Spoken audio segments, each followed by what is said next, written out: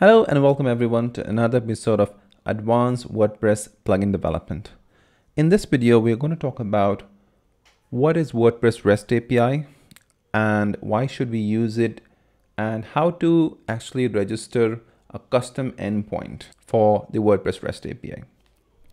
Okay, so what is WordPress REST API? Well, before we talk about the WordPress REST API, the REST means, okay, so what is WordPress REST API? Well, it's a way of accessing WordPress data in representational state XML or JSON format. The full form of REST is representational state transfer. So the WordPress REST API allows us to access the WordPress data in XML or JSON format. Now you can perform the CRUD operations on WordPress database, which means with the help of the WordPress REST API, you can make a GET request, which means get the data from WordPress. You can create any data, maybe create posts, categories, taxonomies, etc. Or you can delete some data from into WordPress. You can delete some data and you can also update the data. You can perform the CRUD operations using the WordPress REST API. Okay. You can also use WordPress as a headless CMS, which means that you can just use WordPress for the content and you can have a front end in any of your favorite technology, let's say React or using Next.js frameworks or Gatsby, etc., or even the mobile applications, and just fetch the data using the WordPress REST API. You can create a single page application on top of WordPress, and WordPress REST API unlocks the data to create a brand new interactive front-end experience. So for example, if you want to create some search experience for the user or some filters where you don't want the page to be refreshed, well, you can use the either Ajax or you can use the WordPress REST API to make a call to WordPress to get the data, to fetch the data depending on different parameters that user has selected or maybe the query user has typed in the search box. And then you can get the data, and using JavaScript, you can manipulate the DOM and you can show that content to the user without having to reload the page every time he changes the selection of the filters.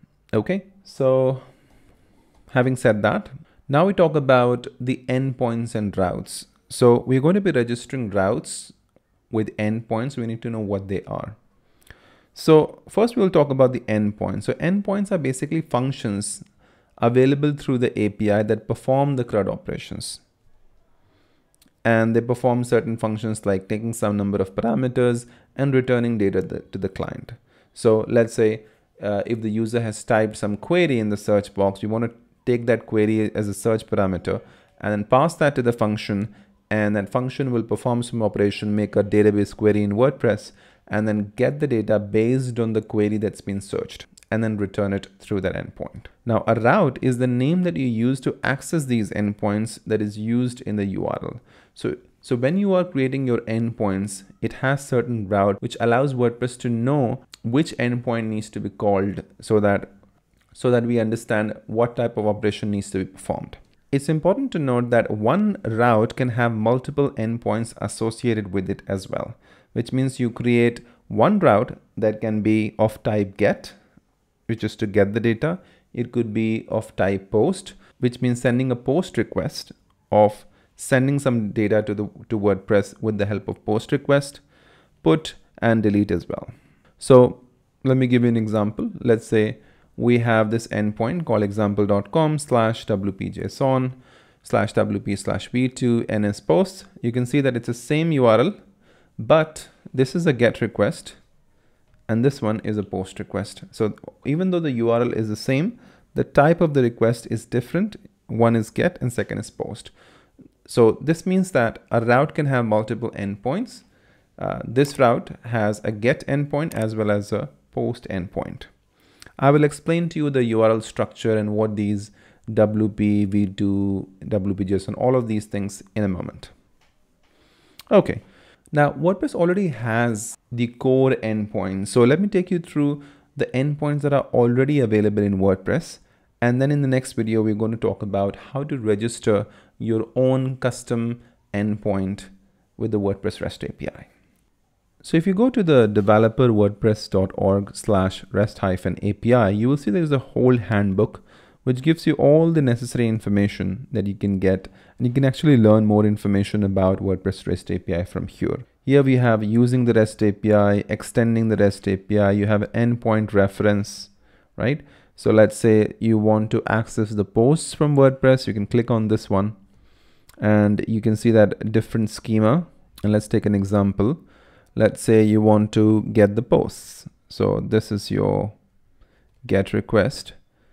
I'm going to replace this root URL with mine.